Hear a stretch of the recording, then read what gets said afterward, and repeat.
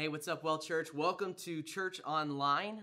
We're glad that you're joining us here today. I know it's a little different, and we were hoping that we wouldn't have to do this, but we had kind of suspected, so we're glad that we're able to do this and join each other and worship and growing together online and staying connected in the midst of COVID-19. So I hope that you will just continue to pray for our church and for those around us for good health, and join us as we begin to worship together today.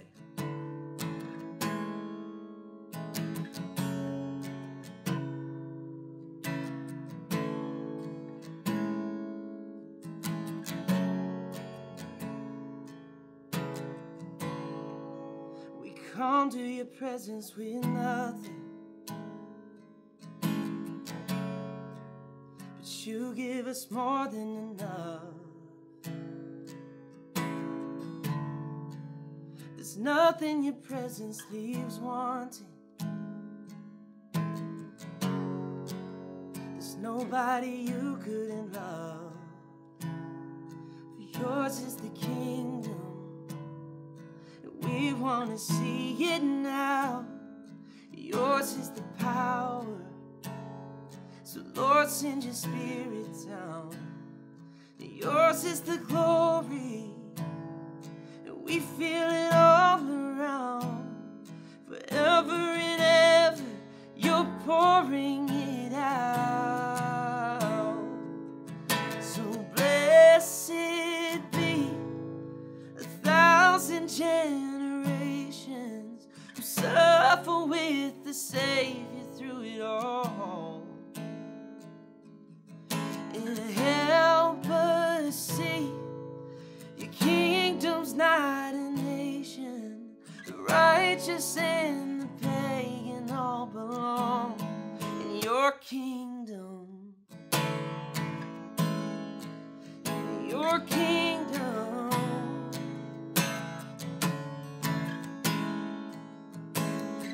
Calling us out of our comfort. You're calling us out of our comfort to light up the darkest of nights, to offer the hope of your wonder to saints and the sinners alike. Yours is the kingdom, and no one should be left out. Yours is the power to turn it all upside down. Yours is the glory to call every lost to found. Forever and ever, our hope's in you now. So blessed 1,000 generations who suffer with the Savior through it all. And help us see your kingdom's not a nation. The righteous and the pagan all belong in your kingdom. Oh Lord, in your kingdom. Believe this, that the first shall be last, and the last shall be first. The weak be made strong, while the meek rule the earth, and the dead raised to life, like you told them to do. Lord, we'll speak to the mountains, and mountains will move. Broken be mended on earth as in heaven. Lord, heal us and make us one. This is our prayer. So we're calling on Jesus. Break chains and release us in freedom. Your kingdom is come. So blessed be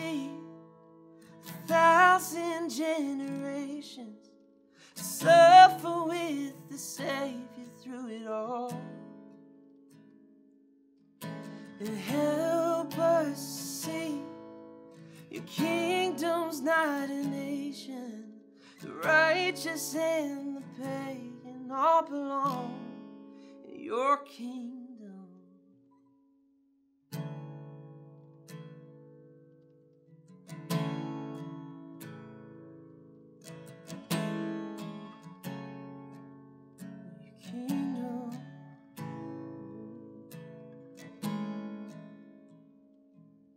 You've overcome this world with love and made my fight your own. I lift my eyes, throw fear aside, and sing out into the night. Even when the world caves, even when the fight calls, even when the war's waged, I'll take heart, for I know you are greater. Forever you are Savior, I will sing your praise. With all that I have, with all that I am, Lord, yeah. With all that I am,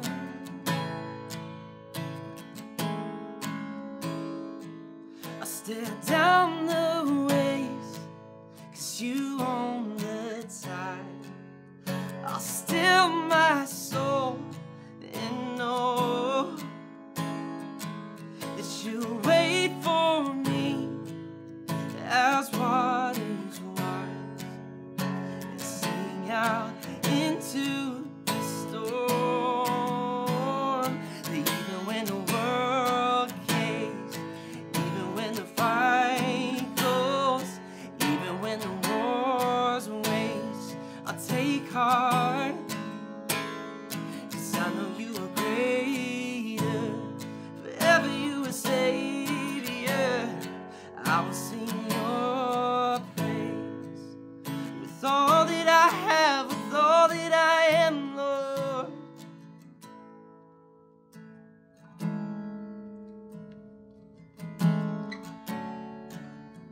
Well, church, it's been quite a week, right? We've been on edge around what direction our nation is going to take, and maybe some of you have been very stressed out about that and very worried about that, and there's still a lot of uncertainty out there. And you know, I've been thinking a lot about how do we have peace in the midst of difficult circumstances, and I was taken back to John 14, where Jesus is with his disciples and he's about to go to the cross and he's about to leave them, and their world is about to be turned upside down in a way that they just won't know what to do with it. And he knows that, and they don't quite understand it yet. And his words in these final prayers and these final moments with his disciples are so important. You know, when you know that you're in your final moments with someone, you don't waste time. And there's something that he says to them right before, he's about to be betrayed and all of that. And in John 14, verse 27, he says, "Peace I leave with you. My peace I give you. I do not give as the world gives. Do not let your heart be troubled, and do not be afraid." And I know that as we look about our world right now, there's a lot of troubled hearts and there's a lot of fearful people, because a lot of people put their peace in the wrong places. But for us, we find our peace in the peace that Jesus has given us, and it's something that can't be taken. It's something that can't be shaken. It's something that can't be rattled. It doesn't matter who sits in office. It doesn't matter what nations rise and fall. Jesus is still Lord of all. And so when we take communion, when we come together, I'm going to invite you right now to grab your communion elements. We're going to take communion together in just a moment here. When we take communion, when we take the bread and the cup, it's this reminder of where we are grounded, where we find our identity, who it is that we are, whose we are, and that we can have peace no matter what, no matter what's going on in the world. And so, therefore, we remember that on the night that our Lord Jesus was betrayed, and he said to his disciples, I give you my peace. We remember that he took the bread, and after breaking it, he gave it to them. And he said, "Take, eat. This is my body, which is broken for you. Whenever you eat this, do it in remembrance of me." And in the same way, after supper, he took the cup of wine and he gave it to them. And he said, "Drink this, all of you, for this is my blood, which is poured out for you and for many for the forgiveness of sins. Whenever you drink this, do it in remembrance of me."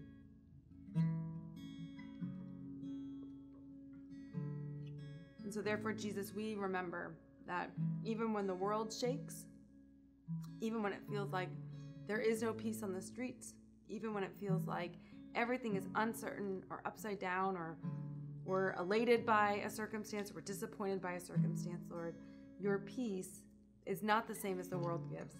Lord, your peace is constant, and we do not need to be troubled, and we do not need to be afraid. So thank you for this tangible symbol to remind us who we are and whose we are in the midst of all the things that go on around us. Thank you for uniting us even when we can't be in a room together. We're reminded what it is that makes us brothers and sisters, and it's in you, Jesus. We pray this in your holy name. Amen.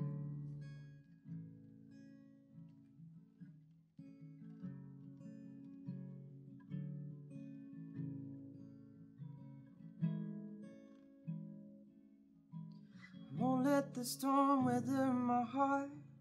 Won't let the darkness break me down. Singing the night, my hope alive, you. I walk through the fire and not be burned. Pray in the fight and watch it turn. Singing tonight, I give it all to you. Yeah, I won't let the storm weather my heart. Won't let the darkness beat me down. Singing the night, my hope alive in you. And I walk through the fire and not be burned. Pray in the fight and watch it turn. Jesus, tonight I give it all to you. Yeah. Say I won't let the storm weather my heart. Won't let the darkness beat me down. My hope alive in you, yeah. And I'll walk through the fire and not be burned. Pray in the night and watch it turn. Jesus, tonight I give it all to you. 'Cause even when the world caves, even when the fight calls, even when the wars wage, I take heart. I know you are greater, forever you are Savior. I will sing your praise. With all that I have, with all that I am, Lord.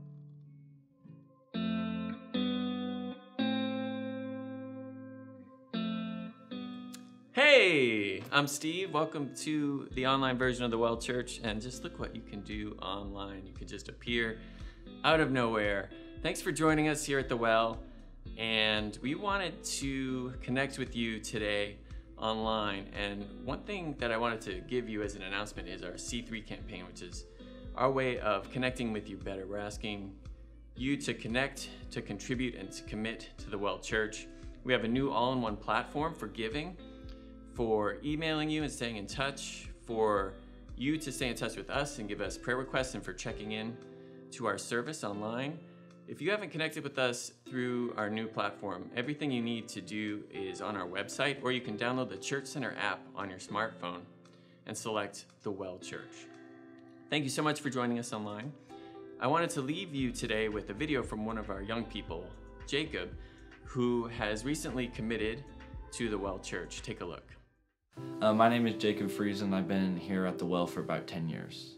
The Well Church is actually the first church that we tried, so I think it's a huge blessing from God that we ended up here and just stuck with it the last 10 years now. We've had an opportunity to grow tremendously, me starting when I was 8 or 9 years old and now being somewhat of an adult.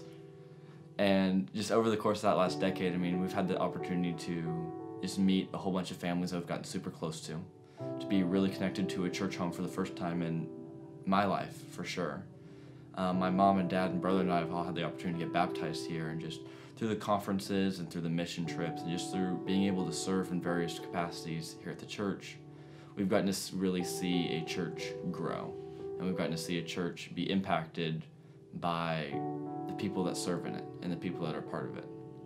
I think one thing that really sticks out to me is how powerful being a member of a church is. I think that being able to serve is one thing, and being able to be a part of it is one thing, and part of that comes with giving as well, you know? And in all honesty, I just started giving. I started giving about 6 to 8 months ago, around when the time of the pandemic hit, because I recognized in myself that I wasn't able to serve how I was usually able to serve. I think when there was a time where we were unable to meet and we were unable to do things in a traditional capacity, we had to rely heavily on giving in order to continue to further this ministry. And it wasn't until then where, like I said, I've only been giving for a shorter amount of time, where I realized how necessary it was to give in any sort of financial capacity. I believe that God uses every single dollar that each of us give. And I believe that the church uses every dollar that we give in the best way it possibly can, because it also puts it forward, you know? It is 100% blessing the kingdom, even as we're trying to do that ourselves. So I believe that giving is something that we need to be called to do, because it's so much greater than us, and it's so much greater than the church itself. It's something where we can really pour into other people, pour into this ministry, and continue to let this ministry and let this church grow, because we've seen the impact it's had on us. And we're back. I find Jacob's story so inspiring. I hope that you do too. Once again, feel free to go on the app and check in. Tell us that you were here. Tell us how we can connect with you and what we can be praying for you for. And now it's time for week 2 of our sermon series, Unprecedented Kingdom. Empires rise and fall. Dynasties disappear behind thick stone walls. Nations, they wage war over arbitrary laws. But through it all, the kingdom we speak of will not be upended. The kingdom of God is unprecedented.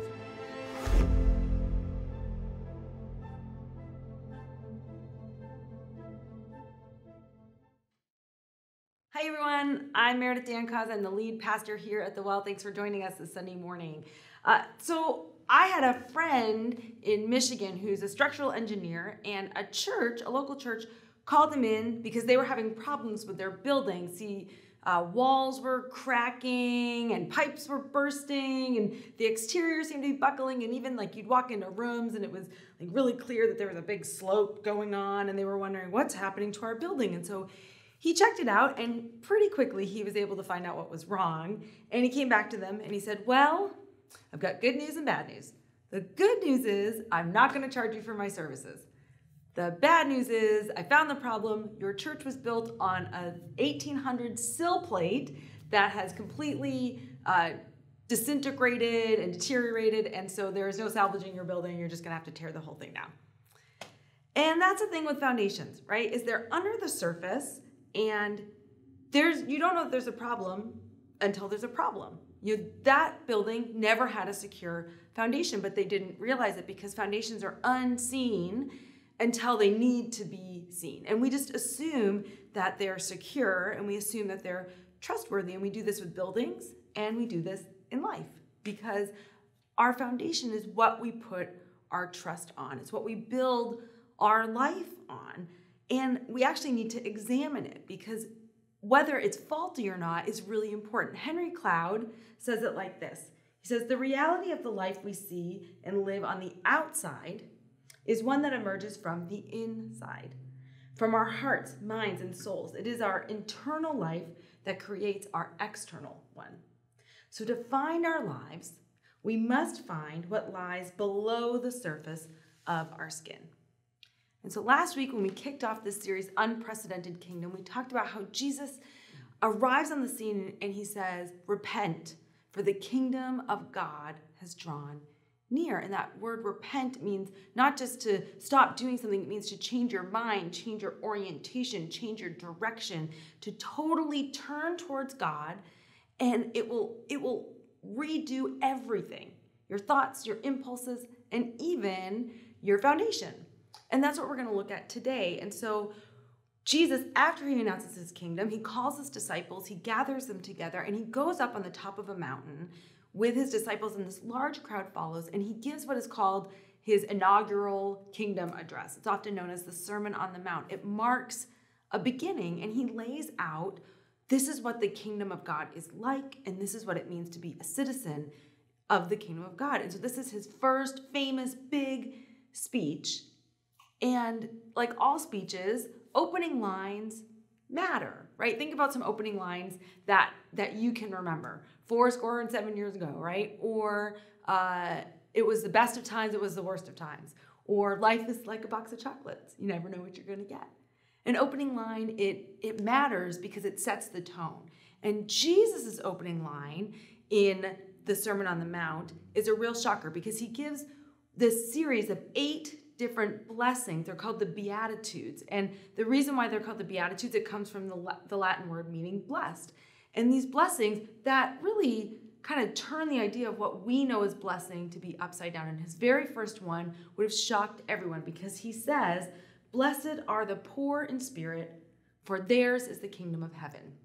And this would have stopped people in their tracks because back then, in Jesus' time, there were 9 different classes. And right now, we still have a class system here in America, but it's very fluid and you can kind of move between it and you're not necessarily so defined. But back then, it was very rigid and very defined and you didn't really move between classes. And so the very top of the class system was the ruler. And this is a person in and of themselves, right? It's the king, the queen, the magistrate, the emperor. It's the one person who's in charge. And that person would often get anywhere between 25 and 50% of GDP total. It all went to the ruler. And then the second class, right below that ruler, was what was known as the governing class. And this is the 1%. And it's the bureaucrats, the nobles, the officials, and they surrounded the ruler. And that governing class also got another 25% of the GDP dispersed amongst them. And so between the ruler and the governing class, that's anywhere between 50 and 75%. And then right below them is the retainer class. And these are they serve the political elite. They're like military officers and scribes and teachers. It was about 5% of the population, that retainer class. And then below them was the merchant class. And this was actually a very small class because it's mainly an agrarian culture at the time. So it would have been less than 5% in Jesus' lifetime. And then the last one there of this, what is known as the ruling class, the first top 5 classes were known as the ruling class, is the priestly class. And one thing to know about them is they were primarily landowners as well. And so all of the lower classes worked for them. And you want to keep that in mind because think about all the parables that Jesus teaches about people who own land and the tenants on them. Because those first 5 classes, that ruling class, they made up about 20% of the population. And then the rest of the 80% was much more poor and made up of the peasant class. So the peasant class, they were often tenant farmers. And so you think about those parables again, where Jesus talks about the corrupt landowner or someone who has the land and then kicks people off. That was their reality. They didn't own the land that they worked on, and they didn't even have the crops provided for them. So 2/3 of what they would make would go towards taxes and tolls and rent, and then they'd have to feed their animals and buy stuff for the next season's crop. And so they had very little to live off of. They were mostly sustenance farming at that point. And then below that, in a sub-portion of the peasant class, is the artisan class. And these were skilled workers, but they were dependent on a patron. So while they were very gifted, they often remained poor because they weren't like the merchant class who could go off on their own. And so Jesus actually comes from that class, from the artisan class. You've got those 7, but then the last 2 are in a class all of their own. And these are kind of the expendables, the unwanted, unneeded, unseen people of society. And so you had first the unclean, and that would be anyone, in that time, if you were a different ethnicity, it also meant that you worshiped a different deity, that you had a different sovereignty. And so different classes would see anyone who was a different ethnicity as someone unclean. But within the Jewish community, you added things like certain people's occupation made them unclean. So people who worked with unclean animals like pigs, or people who worked with handling the dead, that would make them unclean. And then below them, the very bottom of the barrel is the expendable class. And that would have been about 5 to 10% of all peasants. And this is like the criminals, the beggars, the sick, the lame. Lepers were in that bottom tier, but they were sometimes even considered a notch up within that tier. So you're talking about the lowest of the low, the destitute, those who can't take care of themselves, who can't provide for themselves.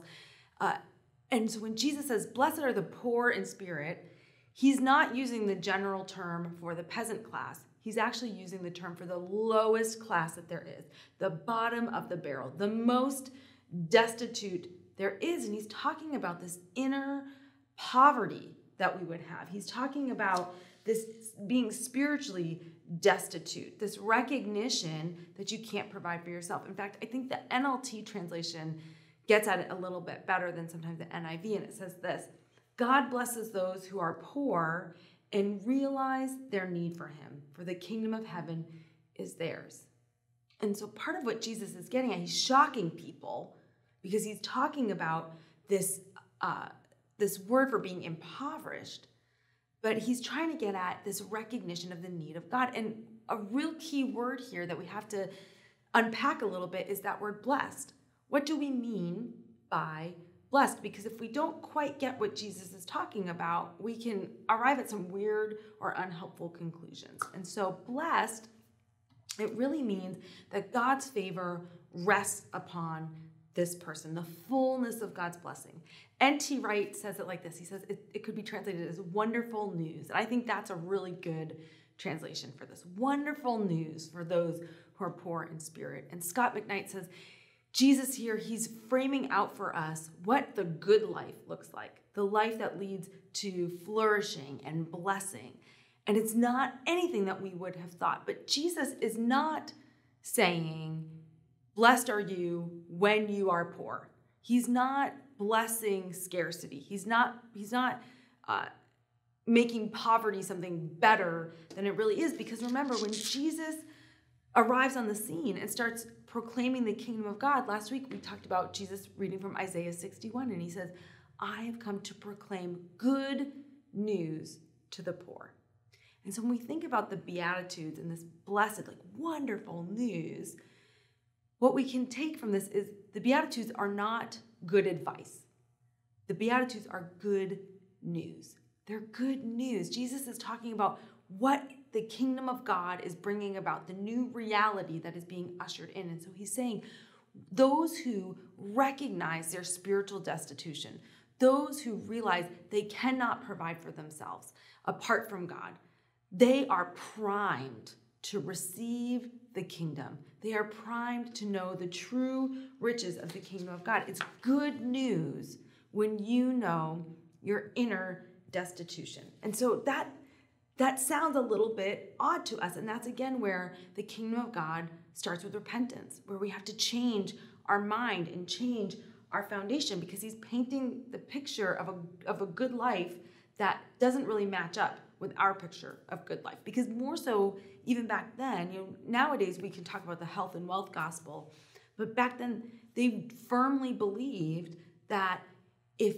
you obeyed God, then God would bless you with health and wealth. And if you disobeyed God, then things like famine and exile and disease and poverty, those things came about as God's punishment. And so Jesus using this term of destitution would be shocking to everyone. It just doesn't make a lot of sense. But he's getting at, what is your foundation? What's the foundation? That's why this is the first beatitude and why it's so essential. What are you building your life upon? Reliance upon God or reliance upon yourself? And those who recognize this inner poverty are ready to hear the good news of the kingdom of God. And while Jesus is talking about our spiritual starting point, our spiritual foundation, here's the thing. Physical wealth is a great way to measure what your foundation is. Your attitude, your relationship, your response to physical wealth will give you a sense of what you're building your life on. It's why Jesus talks about money more than anything else. He says, you can't serve two masters. You either are going to serve God or you're going to serve, and we try to fill in the blank there, all these other things, but he says money. It's God or money. He says, where your treasure is, there your heart will be also. Where your heart is, there your treasure will be. And he's saying, like, what you value, that's where you're going to build up treasure. That's what you're going to invest in. And we see in an encounter later on in the Gospel of Matthew, all of this kind of come into place. I'm going to read the story to you. It comes from Matthew 19, verses 16 to 30. So you can just sit back and listen for a second. Someone came to Jesus with this question. Teacher, what good deed must I do to have eternal life? Why ask me what is good? Jesus replied, there is only one who is good. But to answer your question, if you want to receive eternal life, keep the commandments. Which ones? The man asked. And Jesus replied, you must not murder, you must not commit adultery, you must not steal, you must not testify falsely, honor your father and mother, love your neighbor as yourself. I've obeyed all these commandments, the young man replied. What else must I do? And Jesus told him, if you want to be perfect, go, sell all your possessions and give the money to the poor, and you will have treasure in heaven. Then come and follow me.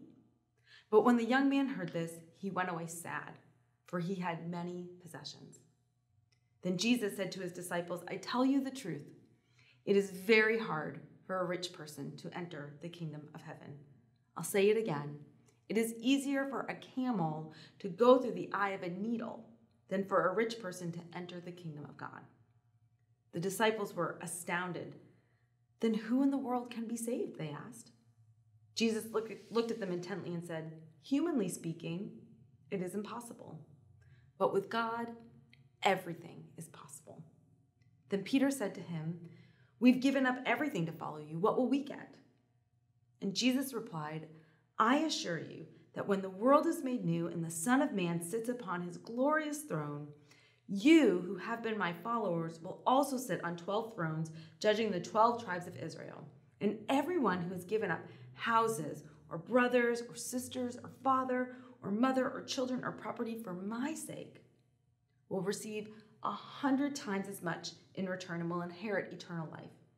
But many who are the greatest now will be least important then, and those who seem least important now will be the greatest then.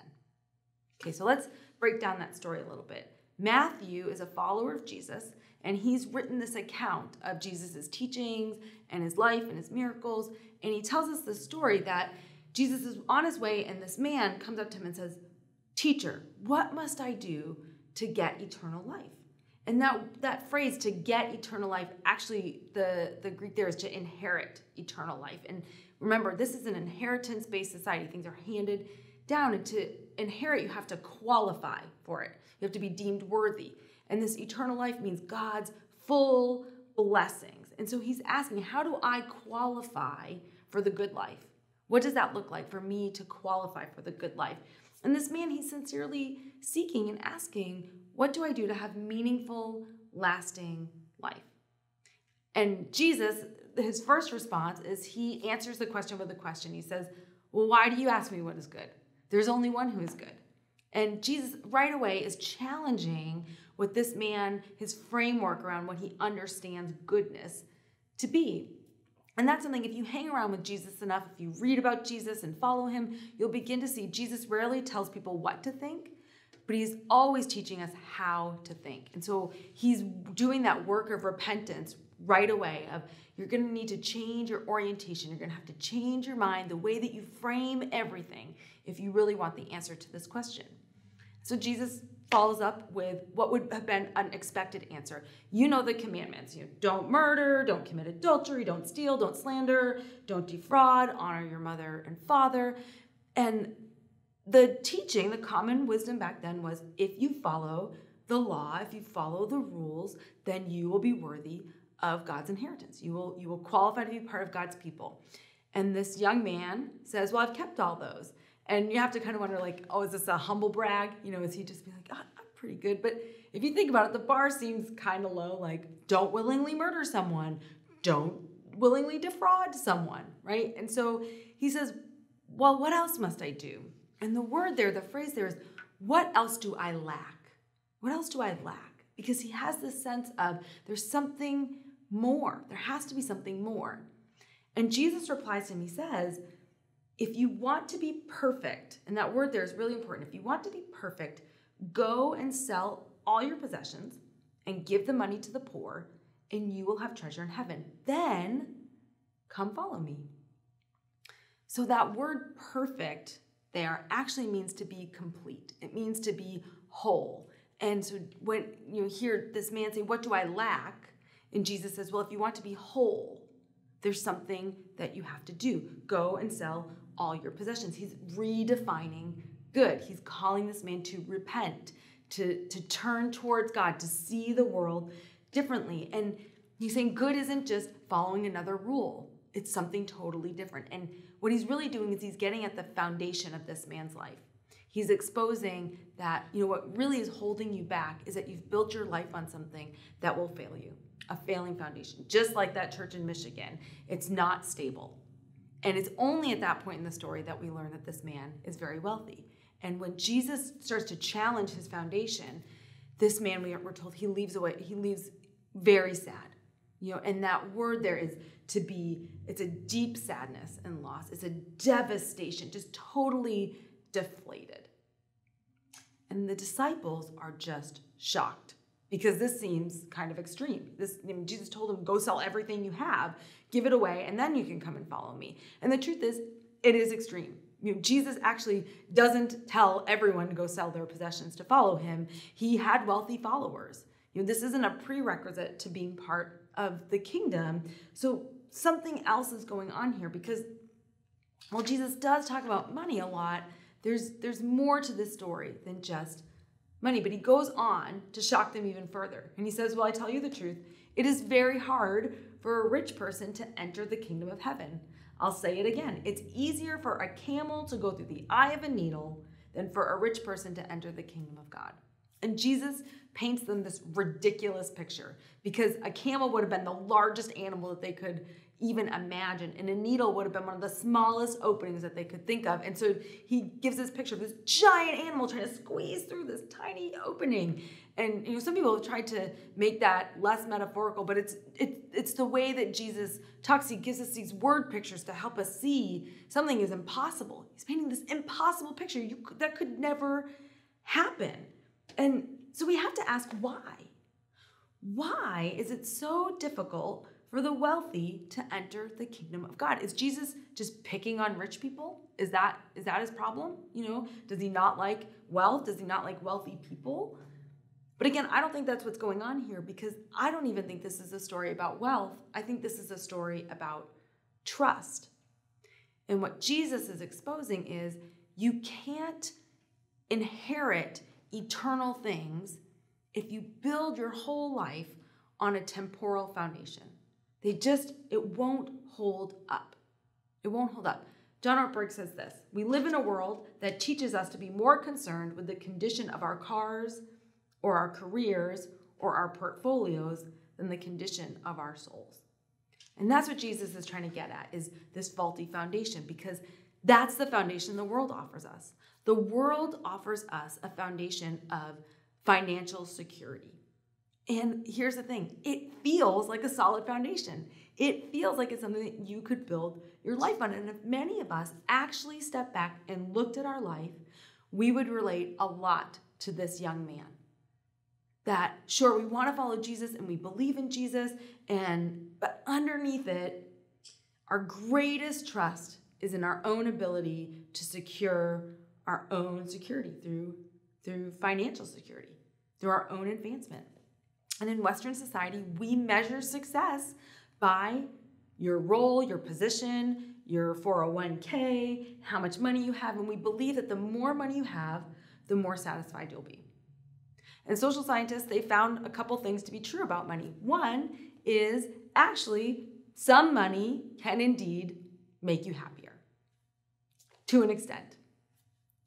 So those who are in financial distress, where you're wondering, how am I going to pay my rent and my medical bills and pay for food and just cover the basic needs of life, there's a stress that comes with that when you reach a certain financial threshold, there actually is a deeper sense of security and a deeper sense of happiness that comes along with that.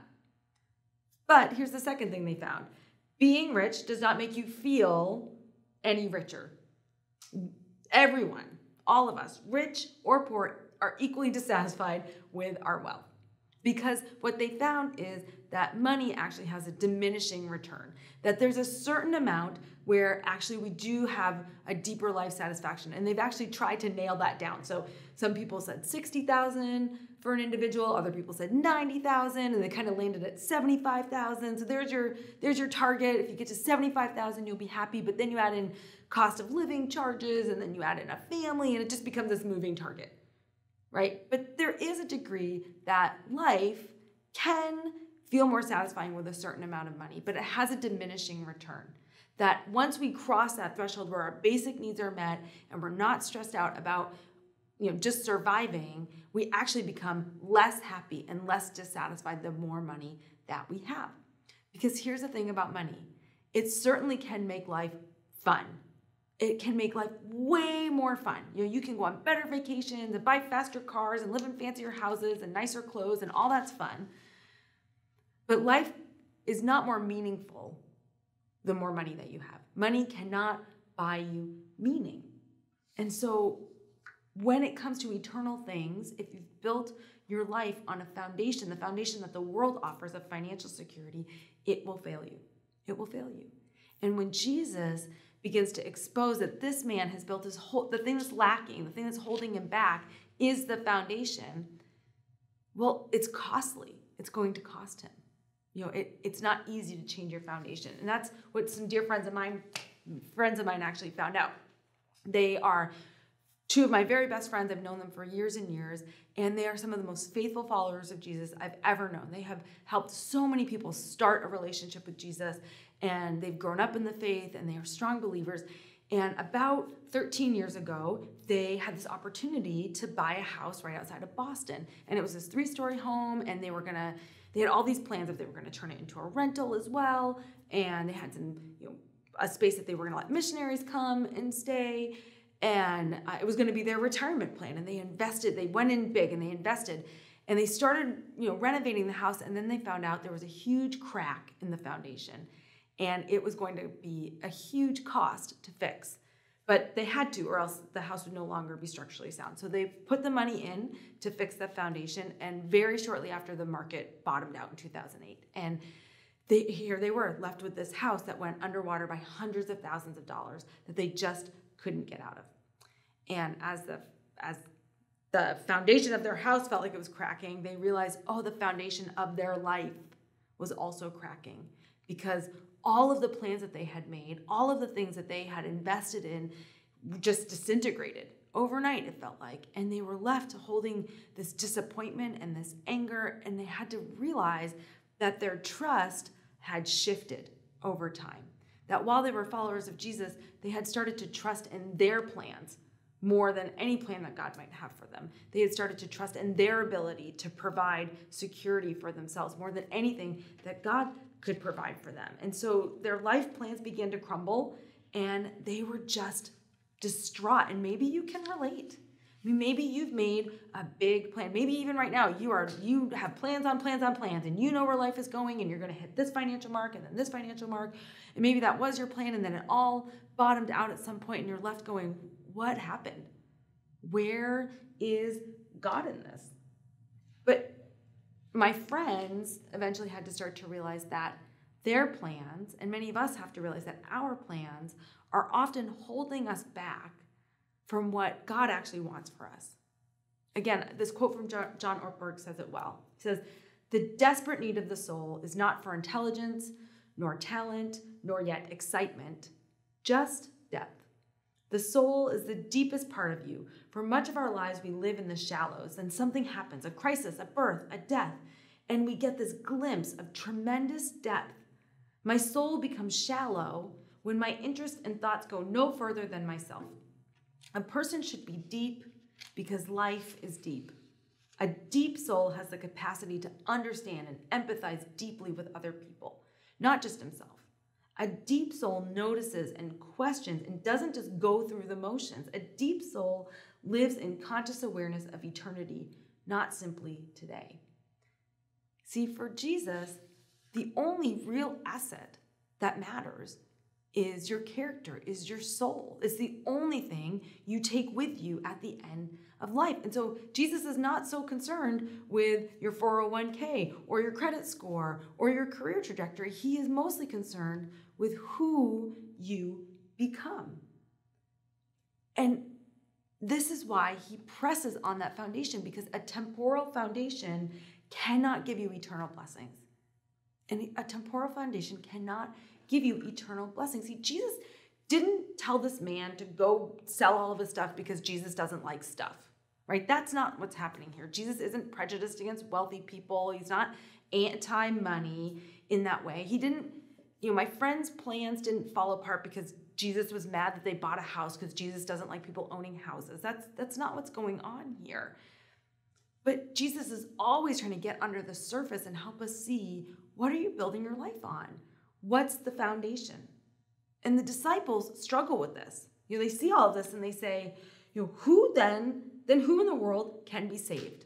And it's the question, because this is extreme. You just said, how hard it is for a rich person to enter into the kingdom. It's like a camel trying to go through the eye of a needle. And for them, well, if you're rich, then you have God's blessing. So if they can't be saved, who can be saved?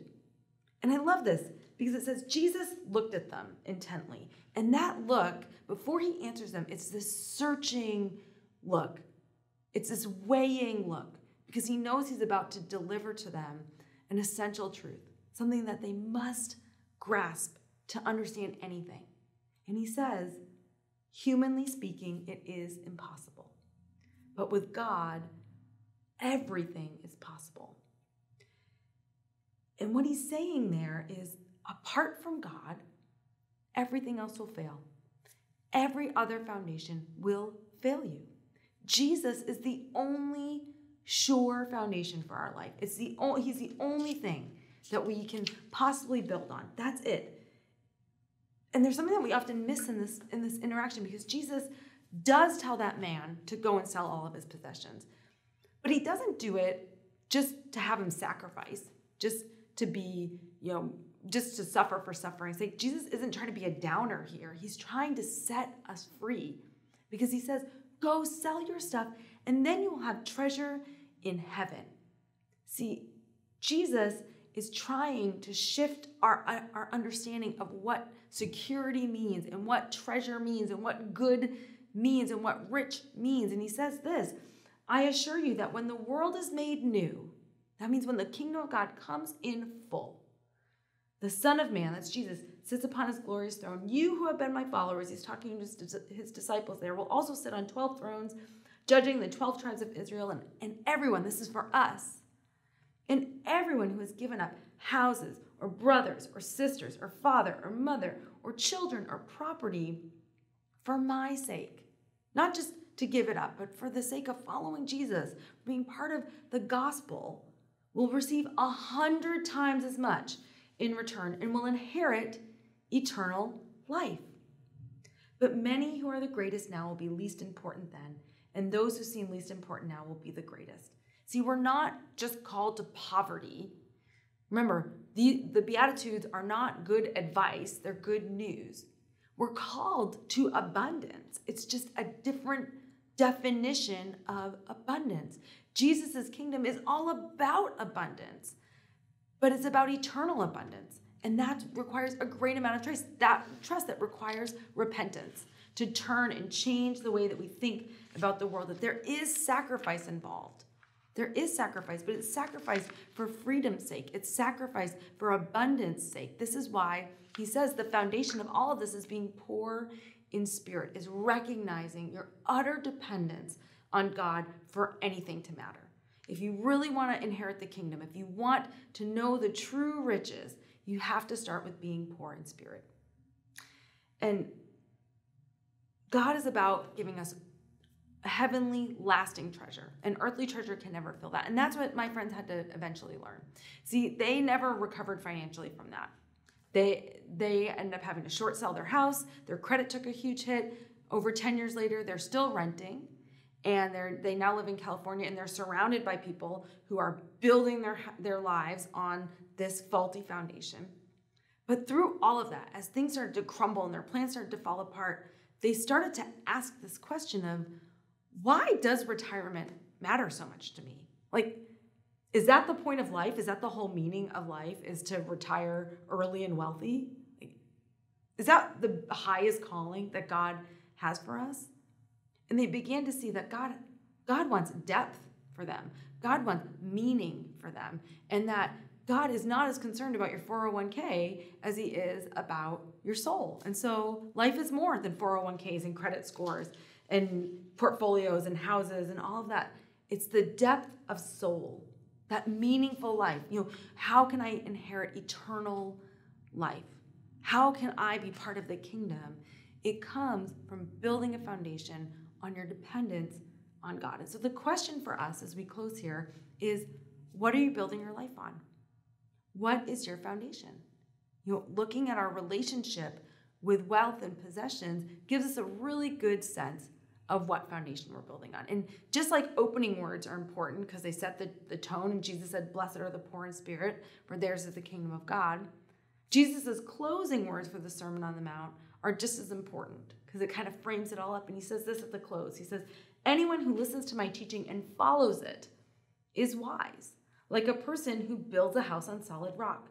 Though the rain comes down in torrents and the floodwaters rise and the winds beat against that house, it won't collapse because it is built on bedrock. But anyone who hears my teaching and doesn't obey it is foolish, like a person who builds a house on sand. When the rains and floods come and the winds beat against that house, it will collapse with a mighty crash." And it's not just enough to want to follow Jesus or listen to the teachings of Jesus. I mean, that young man sincerely wanted to hear what Jesus had to say. And it's not just enough to do all the right things and follow the right rules. Jesus wanted to challenge what good is. It's about trust. That's really the foundation of everything. To follow Jesus, to live this out, to build your house on a solid foundation, is to put all of your trust, to go all in on the kingdom of God. And so to be a citizen of God calls us to live differently. To be someone who wants to live in God's kingdom, we have to align our hearts with the things that Jesus loves and the things that Jesus teaches and the things that Jesus says. And so I want to challenge us this week around what does it look like to not just hear these words, but to actually live them. And remember, this is not good advice, meaning go and be poor, but it is a test of where is your heart aligned. And whether you're a follower of Jesus or you're just starting to figure Jesus out, all of us could do with a little bit of loosening of the grip that wealth gets on our life. Because, they tell us money can only make you so happy. So, I want to come back to that beatitude that we started with. Wonderful news for the poor in spirit. Wonderful news. Why? Because you are starting on a foundation that you can build a life that matters. When you actually recognize what is meaningful, when you recognize what is solid in life, then you can receive the kingdom, this kingdom that Jesus says is full of abundance and life. So, what can we do to start to align our hearts towards that way? Well, I'm not going to tell you to go and sell all of your possessions to start following Jesus. Again, that's not a prerequisite. But I am going to tell you to look around your home and to wonder what would it look like to maybe go and sell something that maybe you are a little too attached to and give that money away, or maybe to start giving somewhere. You can give here at the well if you don't already, but to start to loosen that grip, to say it doesn't all have to be mine. It's not about accumulating. Money can get in the way of receiving the riches of the kingdom of God. because it's this faulty foundation. It's a foundation of sand. But we are blessed. We are framed up to live the good life, the life of blessing and flourishing, when we start first on the right foundation, the foundation of utter dependence. So I'm going to challenge you, do something to really evaluate your relationship with your wealth and your possessions to see how attached am I to these things, and can I begin to loosen that grip enough to really begin to receive all that Jesus has for me. Let's pray. Gracious God, thank you for this time together. Thank you that you remind us that your kingdom is one of abundance and one of life and freedom. Help us to have the courage to look at our own foundation, Lord, what we've been building our lives on, and see if maybe we've been putting our weight and we've shifted our trust too much into our own ability to secure our finances and our future, that we actually can't receive all the abundance that you have promised us in your kingdom. Help us to use our worldly wealth in a way to advance your heavenly kingdom. And we pray this in Jesus' name. Amen.